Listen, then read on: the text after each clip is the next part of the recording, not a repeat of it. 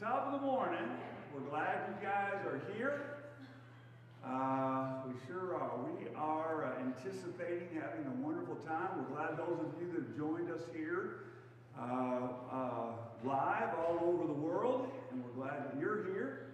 I mean, who knows, right? Let's see. What we want to do is just begin with prayer, and we will go from there. So let's bow together. Father, we thank you for this beautiful day in so many ways. Father, we want to enjoy you again. And Lord, we want you to, we're asking that you would be pleased by our heart, by our desire for you. And Lord, there are so many needs that all of us have in this place. And man, I'm telling you, the world is in a state of confusion, and we don't want to be a part of that confusion. We want to, with your help, anticipate the future. Look forward to everything in the future. Father, we love you, and you, sir, are the best thing that has ever happened in our lives. We pray this in Jesus' name. Amen. All right. Good morning, everybody. Welcome to First Christian. Good to see you guys. If you would go ahead and stand up. Before we get started, I kind of just wanted to share a little story real quick. The other day, I was cleaning up some off of the floor, and I had to put my arm against the table, and there was a nail there that I didn't realize was there, and the nail went into my arm. It's okay, but I don't know. I looked at that wound, not that it was bad or anything, and I just couldn't help but think of Jesus hanging on the cross. And I don't know, just how he did that to take away all of our sins and to forgive us, and just how beautiful that he did that, he endured that much pain for us. So let's just think about his glory and his love this morning as we worship together.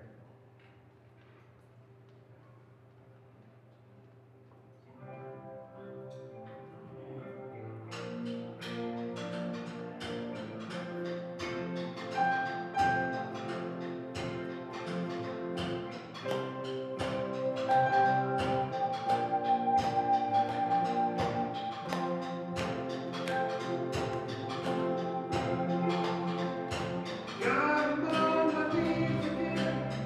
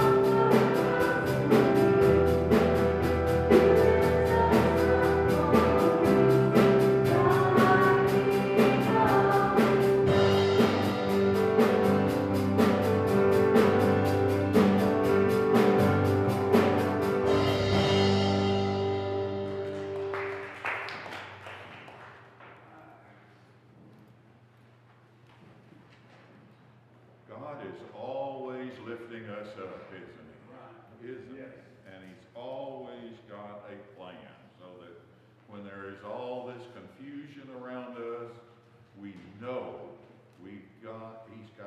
we're in his hands, and it's good. It's all good, right? Today, I just want to talk about oneness of us all. You know, we talk about a lot of differences within us, and all of us have different fingerprints. We have all different kinds of skills and abilities and ways that we do things. But there is a oneness about us. And that oneness about us is through our faith and the spiritual divineness of our Lord and Savior. I want to quote from John 17:21, that they may all be one, as you, Father, are in me, and I am in you. May they also be in us. Each Sunday, we get to participate in communion. Becoming oneness with God is what I consider this with, because we're taking in the very body and the blood of Jesus Christ. The body which he shed for us on the cross, and the blood which is washing away our sins. And let us begin with that night. He took the bread, he broke it, and blessed it, passed it around to them, and said, "Eat of this. This is my body shed for you."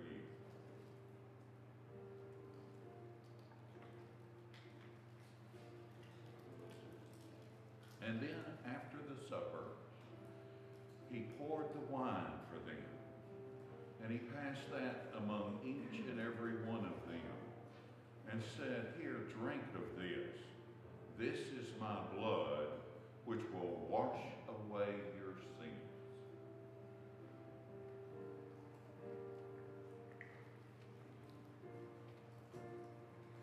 Father, thank you for today. Thank you for the ability to take communion this morning to honor the sacrifice that Jesus did for our salvation.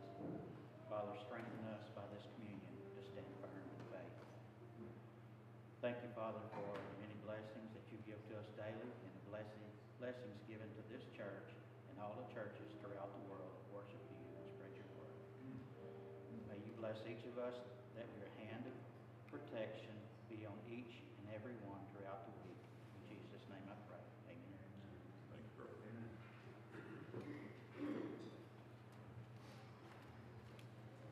All right, if you would go ahead and stand up, and let's continue with some worship. Sing along, please.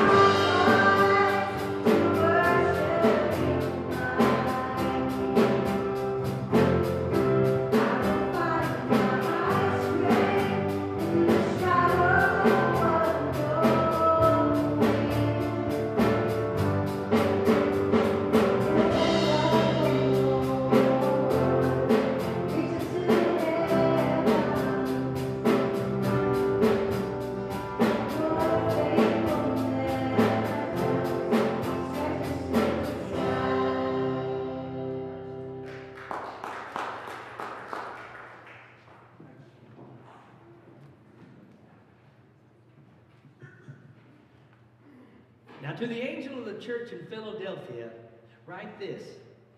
These are the words of him who is holy and true, who holds the key of David. Now what he opens, no one can shut. And what he shuts, no one can open. I know your deeds. See, I've placed before you an open door that no one can shut. I know that you have little strength, yet you've kept my word and have not denied my name. I will make those who are of the synagogue of Satan, who claim to be Jews, though they are not, but are liars. I will make them come and fall down at your feet and acknowledge that I have loved you. Since you've kept my command to endure patiently, I will also keep you from the hour of trial. And that is going to come on the whole world to test the inhabitants of the earth. I am coming soon. Now hold on to what you have so that no one will take your crown. The one who is victorious, I will make a pillar in the temple of my God, and never again will they leave it. I will write on them the name of my God and the name of the city of my God, the New Jerusalem, which is coming down out of heaven from God, and I will also write on them my new name. So whoever has ears, let them hear what the Spirit says to the churches. Stand with us.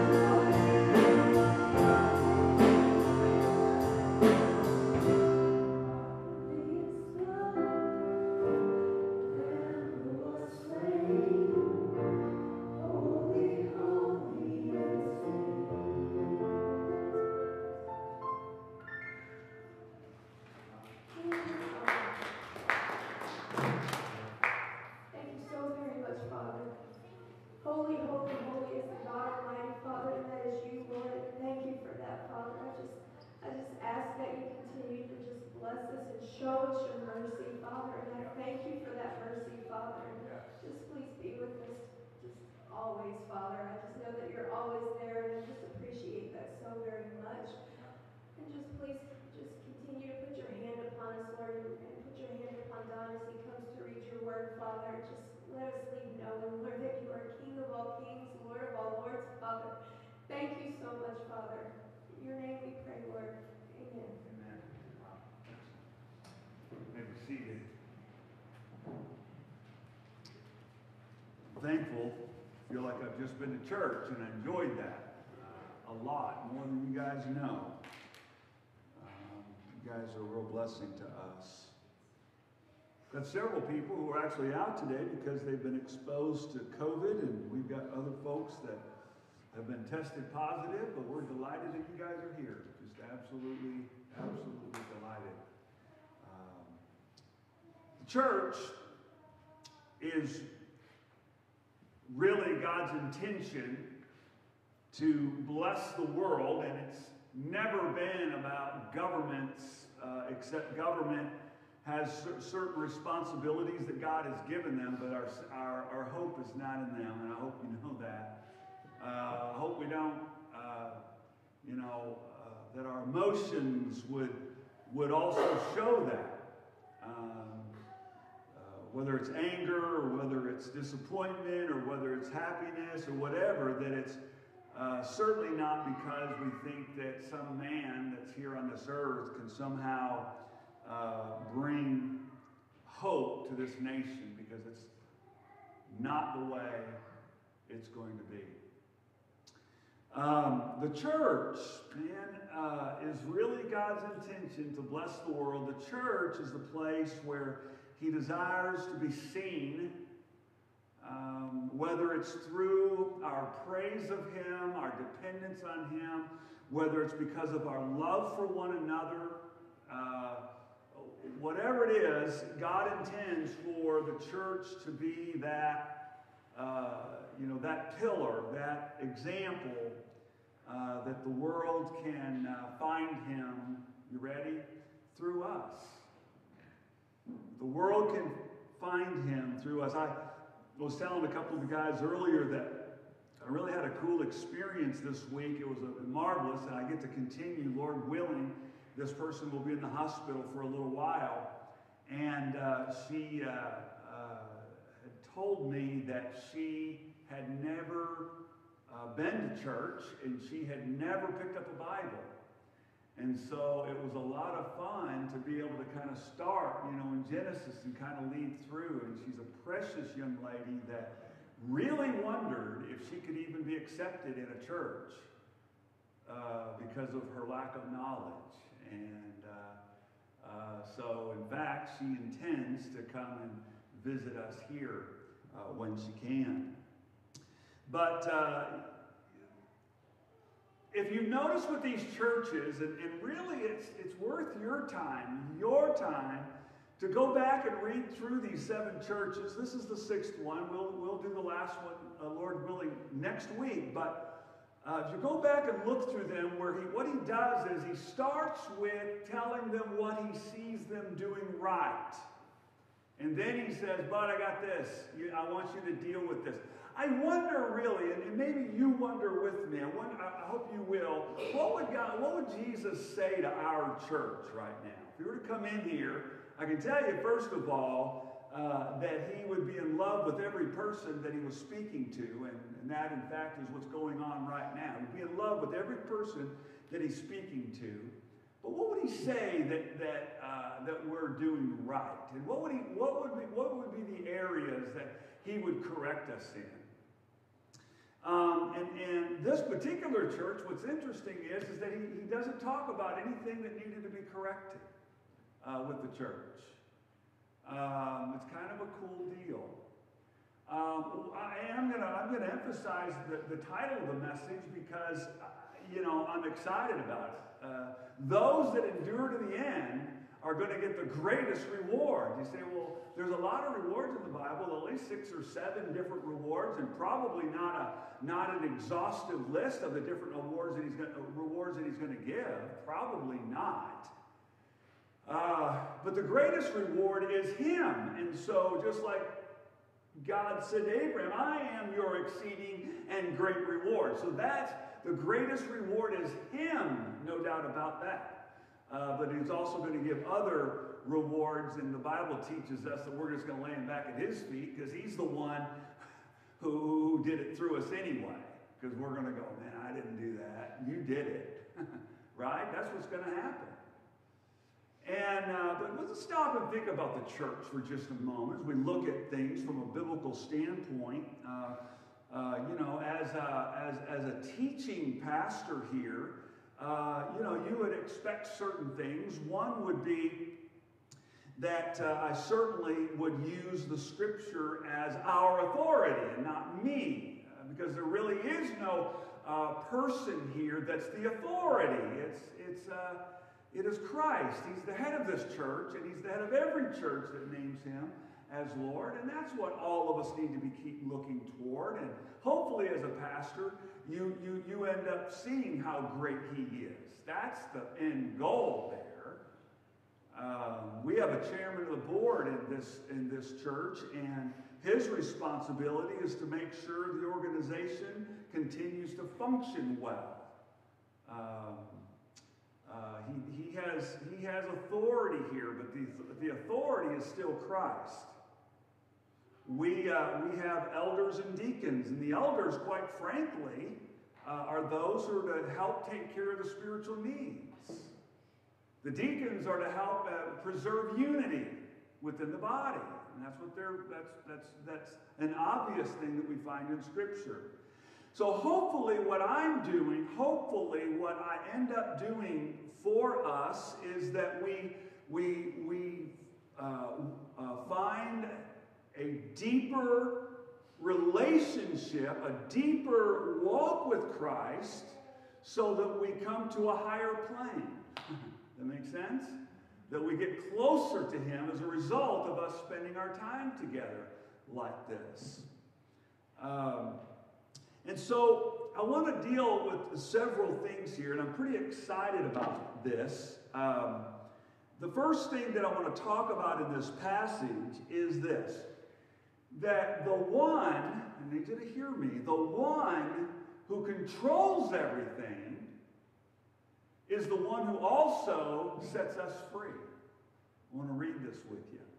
The one who controls everything is also the one who sets us free, so that we're not bound by man's traditions, and we are free to live unto Him, that we are free not to be controlled by sin anymore, but we're free to walk with Him in His holiness, not ours. We're free. It's a marvelous thing.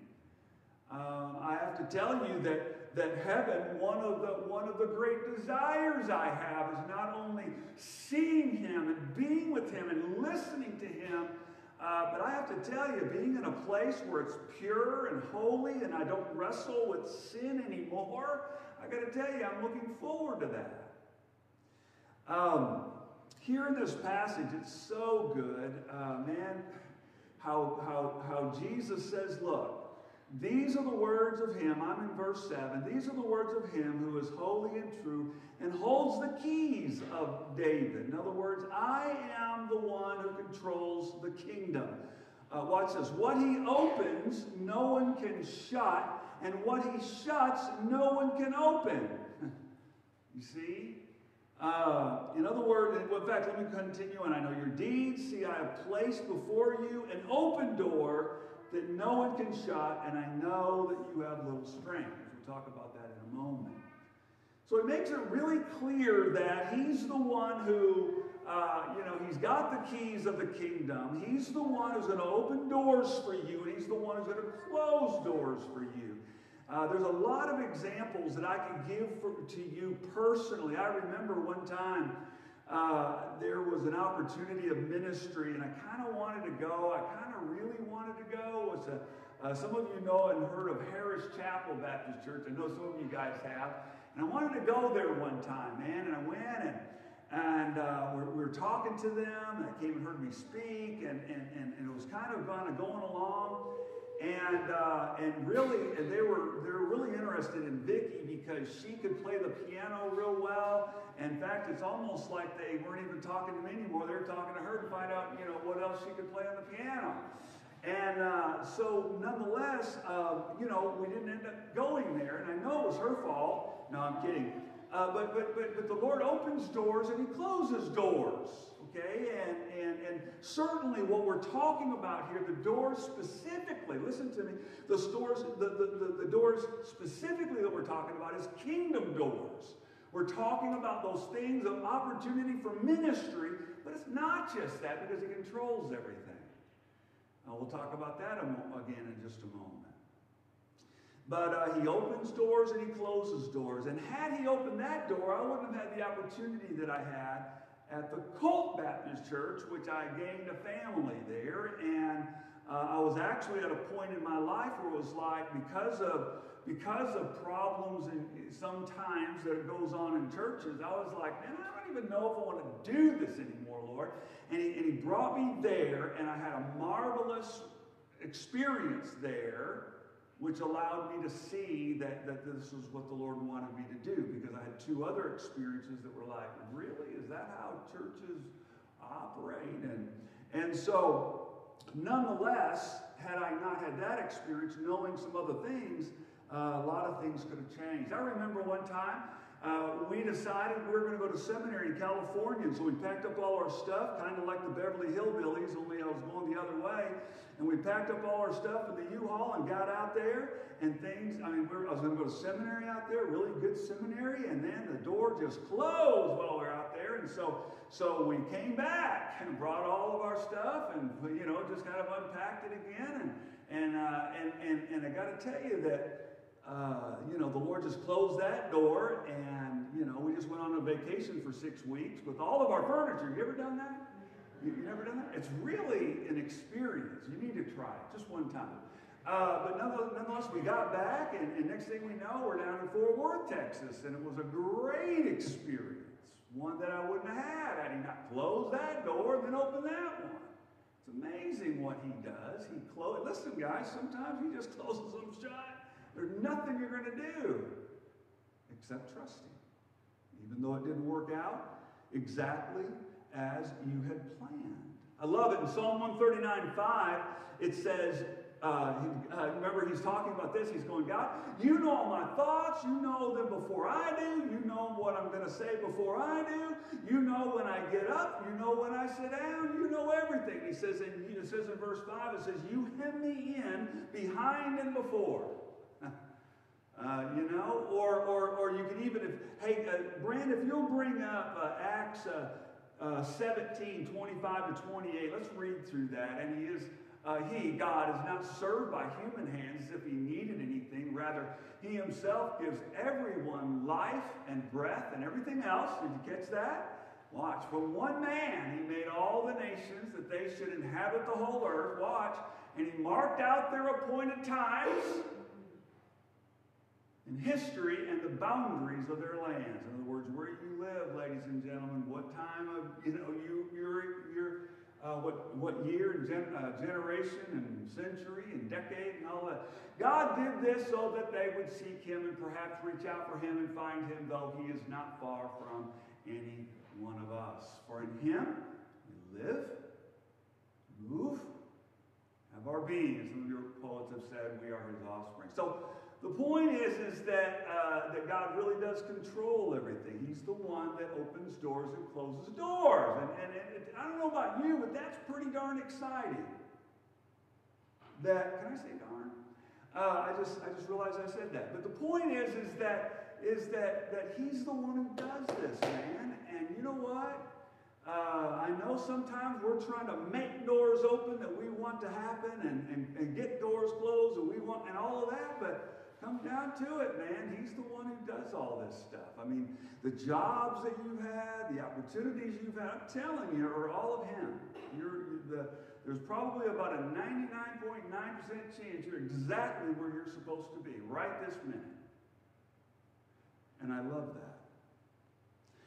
So we could go on and on about this. In fact, go ahead, if you would, for just a moment, Brent, and bring up Proverbs 16, 3 and 4 and 9, it goes like this.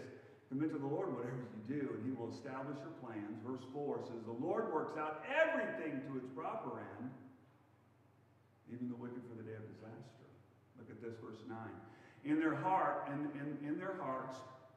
humans plan their course, but the Lord establishes their steps.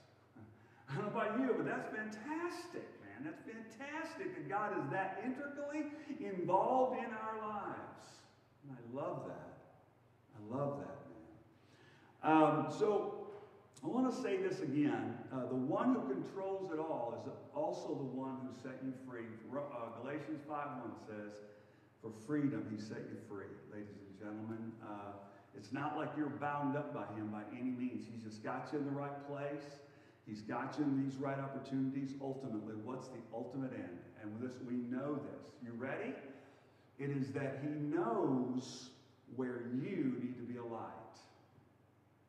He knows where you need to be this light for somebody else. Because ultimately, I need you to hear me, we're not here for us. We're here for his honor. And that's it. Secondly, what I want to talk about is this. You ready? You bring that up for us, Brent. Second point goes like this. When we are most proud of him, it'll never compare to his rejoicing over you. I'm telling you. Paul says, I'm not ashamed of the gospel. In other words, I'm proud of it. Not ashamed of it. Remember what Jesus says in Mark chapter 8? He says, look, if you're going to be ashamed of me, my word, then I'm going to be ashamed of you before my Father. See, God wants to bring you to a place where you've discovered him, where you've discovered who he really is. And once you've discovered who he really is, you're going to be proud the rest of your life that you even know him, that you even get to say his name. The more you get to know him, man, there's going to be no shame whatsoever. You're going to be proud that you belong to him. That's what's going to happen. And you know what the scripture says? I'm going to show you this in Revelation. I'm excited to show you this. But the scripture says things like this in Hebrews, I think it's chapter 2, verse 11. It says, man, he says, I am proud to call you brethren and sisters, right? I'm proud. He said, isn't that amazing? Look at that. Both the one who makes people holy, Jesus, and those who are made holy, you and me, are of the same family. Watch this. So Jesus is not ashamed to call them brothers and sisters. Wow. Guys, don't take that as for everybody else. I'm talking about you. He's not ashamed to call you that. Watch this in Revelation. Let's go back to this because it's going to blow your mind. I'm telling you. Look at the end of verse 8, for example. It says, I love this. Watch this. Yet you have kept my word and have not denied my name. He likes that. Watch this. Look at the end of verse 9. It goes like this. Watch this. I will make them come and fall down at your feet. These folks who are of the synagogue of Satan. We'll talk about that another time. Watch this. I'll have them fall down at your feet and acknowledge what? That I have loved you. In other words, I want everybody to know that I love you. Is that crazy or what? In fact, in Ephesians, I see it in chapter 2 that you and I are actually going to be on display before the angels. We are going to be on display as objects of his mercy. We're going to be on display as objects of his mercy. Okay? And he's going to be bragging on it. He's going to be bragging over what's happened with you. Now, look at this. Let's go back. Look at verse 12 now. Chapter 3, verse 12. Watch this. It says, him who overcomes. Now, you know who overcomes, by the way? It's pretty simple. 1 John chapter 5 says, he who overcomes by faith. By faith. Watch. To him who overcomes, I will make a pillar in the temple of my God. In other words, you're going to be there forever. Never again will he leave it. Watch. I'm going to write my name on him. I'm going to write on him the name of my God and the name of the city of my God, the new Jerusalem that's going to come down out of heaven, which is coming down out of heaven from my God. Watch this. And I will also write on him my new name. Do you understand? He's proud of us.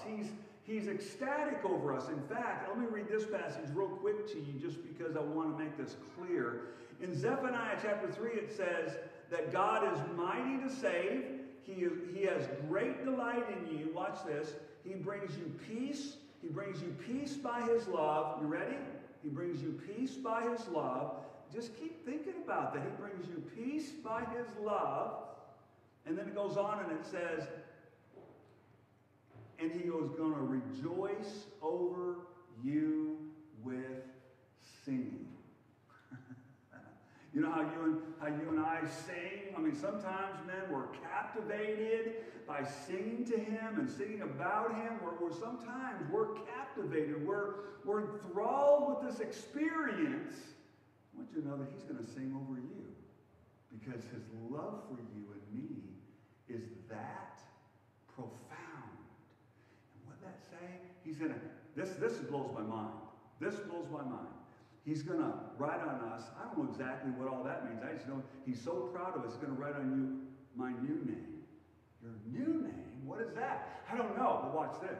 We know that his name is Jesus, which is Savior. That's marvelous all by itself. Just stop and think about the name Jesus being Savior, number one. Number two, he's called Emmanuel, which means God with us.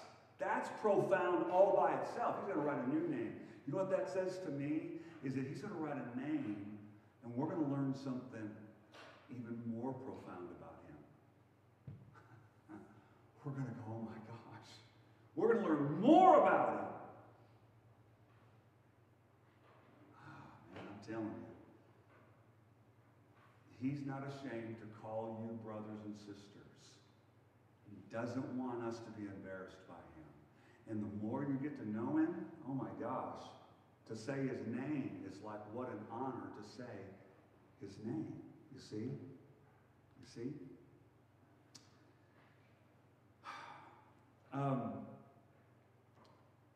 In 2 Timothy 1:8, Brandon, if you'll bring that up for me, and I'll go to my last point in just a moment. 2 Timothy 1:8. It says this. So do not be ashamed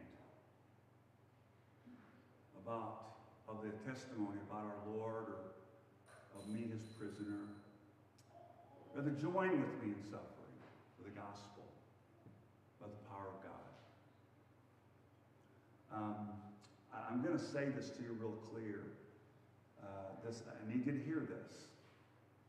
You're not going to become one of the most popular people if you're going to keep naming his name. If you're going to keep naming his name as he's the one that you love more than anything, I'm just going to tell you, you're not going to get more popular. Especially as we continue, as this darkness continues to become pervasive in the land in which we live. Jesus is just not going to be. I mean, there's a lot of statements that the Bible is bigoted, and there's a lot of things that's racist, and all these kinds of things. I'm telling you, these things are coming to the forefront. I'm on Twitter, and it's the only social media I'm on. And, if you're on there, look me up.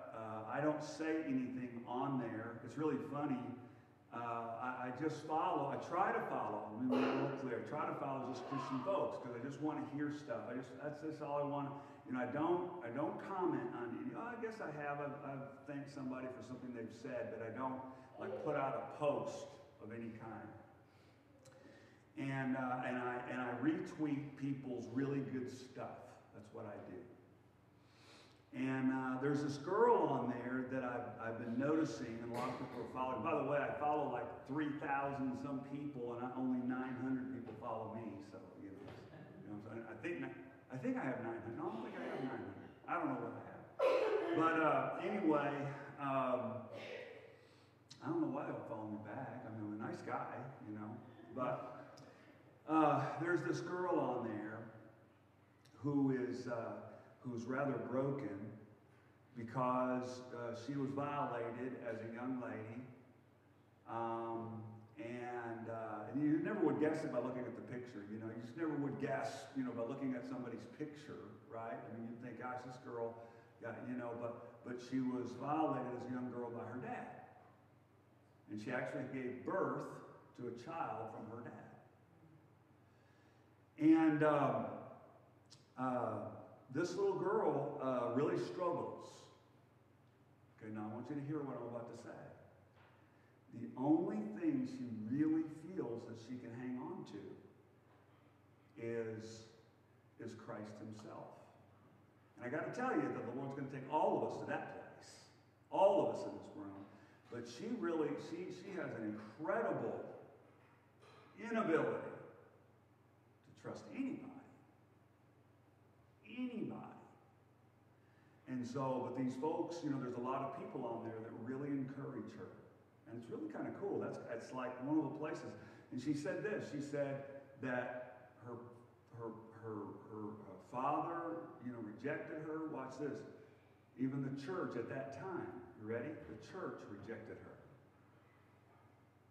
Rejected her. But she knows that she's got a father. She has a father.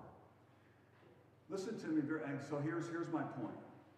Because there's a lot of injustice that goes on in the world. A lot of stuff, and you know. I want you to know this is what I think about. When I think about people like that grow up in a situation like that, I think, wow, God, how you are going to fill their life. How justice is going to prevail. Just like he talked about here. I'm going to take those guys who are of Satan, the synagogue of Satan, I'm going to tell them they are going to fall at your feet. Now watch, justice will prevail. Justice will prevail. His knowledge is incredible. He's the one who opens and closes doors. Last point I have, okay? So the first thing is the one who controls it all has set you free. Secondly, even in our greatest pride of him doesn't even begin to compare of how he is going to rejoice over you. Doesn't even compare. Is that crazy or what? And that's why, you know, I try to encourage people. Do you understand?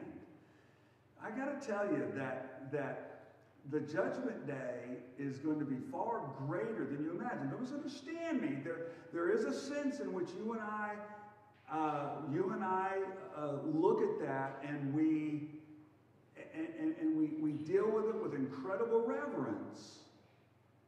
Because the stuff that we did for ourselves is going to be burned away. The stuff that we did for him is going to be rewarded. I mean, just things like you guys playing guitars and drum. I like that drum today. That was good. I like it loud, man. I like that.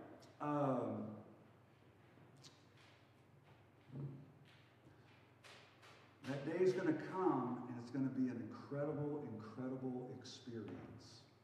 Last point I want to make. Brandon, if you'll bring that up. For those who remain standing in the end,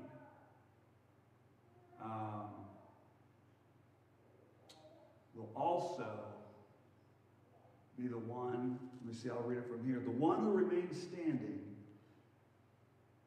has learned the secret that he never stood alone. I want to look at one last passage with you, Brand, if you'll bring it up, and I'm just going to look at this one. It's 2 Timothy chapter 4, verses 16 to 2 Timothy 4, 16 to 18. I'm going to read that. That'll be my last passage I'm going to read to you, okay? And I'll get to it in just a moment. The Bible is very clear that those who endure to the end, the same will be saved. I'm going to say that again. Those who endure to the end, the same will be saved. Okay? Don't mistake that. The scripture talks about people in the scripture who left. They left. They left. 1 John says they left because they never had him. I got to tell you, I'm here not because I'm good. I'm talking about in the faith. I'm here not because I was strong. I need you to know that it's important that you endure to the end. Sometimes you might be struggling along like the psalmist in Psalm 73. You might almost give up yourself. There are going to be times when you're going to become discouraged. There's going to be times it's going to happen. You're going to go, man, you're going to question stuff. That's all normal. It's all normal. Sometimes you're going to question your own salvation. I need you to know that's normal. That's normal. But I want you to know that the reason why you will remain, the only reason why you will remain, is because God never let go of you. What I want to do is I want us to go through that passage right there together, okay? That one that we're looking at. And it goes like this. I'm going to read one last. It says this. At my first offense, no one came to my support. This is really good. But everyone deserted me. This is Paul talking. May it not be held against them. Would you love that? That's just the Spirit of Jesus right there. But the Lord stood at my side. There it is. And gave me strength. Why is Paul making it? Because the Lord stood with him. So that through me the message might be fully proclaimed. God's got a purpose for you. And all the Gentiles might hear it. And I was delivered from the lion's mouth. Watch this. That next verse. Yep. That next one, I think. Yeah. There we go. Thanks, Brent. The Lord will rescue me. What? From every evil attack. And will bring me safely to his heavenly kingdom. To him be glory forever and ever. Right? Follow me? I'm going to be there. Why? Because the Lord has taken care of me. You can look back. He took care of you then. He's going to take care of you tomorrow. He's going to take care of you next week. He's going to take care. He's going to be there. He's going to stand with you. The thing that you never want to let go of is what? Your faith. Listen to this, and I'm going to try to close. It says this. May God himself, the God of peace, sanctify you through and through. Watch this. May your whole spirit, that which connects you to God, your soul, all of your emotions and feelings and body, all those be kept blameless at the coming of our Lord Jesus Christ. Watch this. To the one who calls you is faithful, and he will do it. And so the just shall live by faith means that as I come to Jesus, I come by faith. I trust you. I trust in you, Jesus, not me. I don't have to look at myself. I just have to look to you because you offered the sacrifice. I have my salvation in you and not in me. It's not in me. It's not anybody else. It's in you, Jesus. And my walk every day is going to be continuing to follow you. And you're the one who's going to do it. It is not me.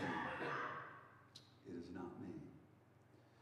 1 John 5 says, everyone who is born of God overcomes the world. Everyone who is born of God overcomes the world. This is the victory that has overcome the world, even our faith. Can I talk for just a minute? I'm going to close here. You ready? Job. Job went through a lot of stuff. I want you to know that Job was a man. Listen. He was a praying man when everything was good. And he was a praying man when everything was bad.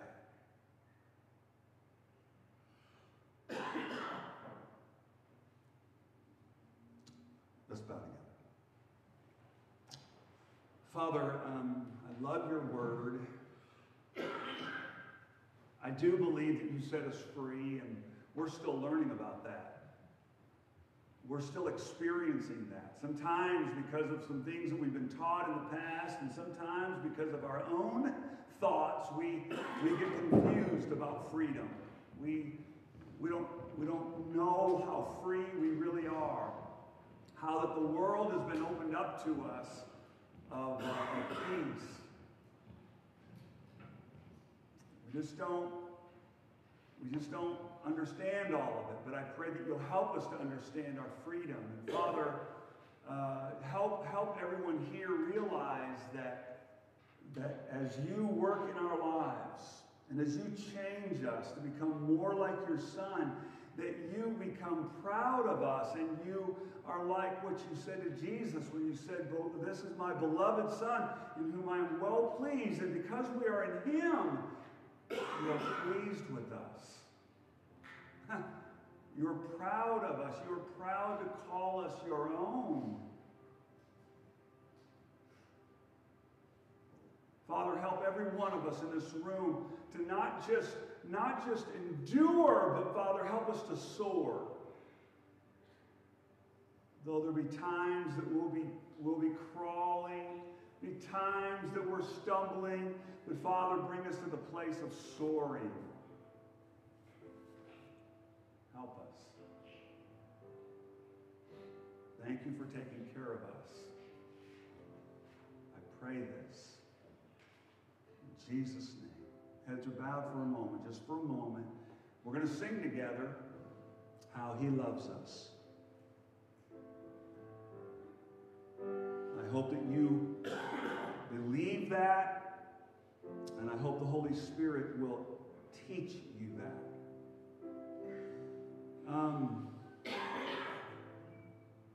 If Christ has never come into your life, you've never said, "Oh my goodness, I want this Jesus in my life. I want him in my life." I would love to talk to you today. Call me, whatever. We can talk. Come by, we can meet. God has spoken to you, man. Christian, man, I'm hoping that you come to know him in such a way that you'll never be embarrassed by his name again. That you'll never be ashamed of naming him as your Lord. No matter what's going on. I hope that's the case. You respond to him. We're going to sing together. Stand with me, would you? Let me sing.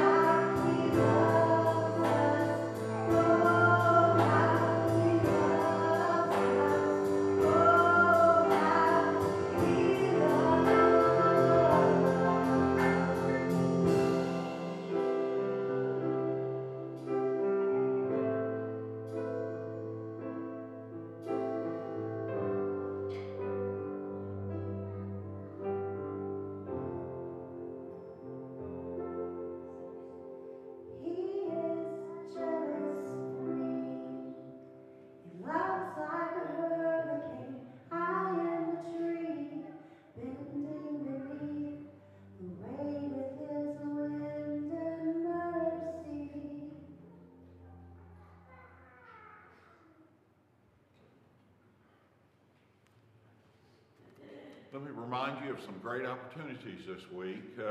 This afternoon, 3 o'clock, we've got a board meeting, those that are on the board.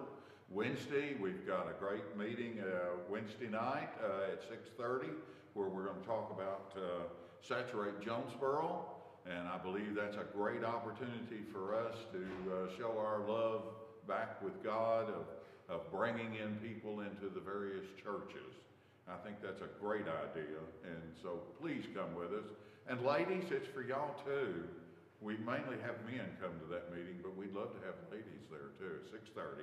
And then next Sunday at 5 is when we start that process.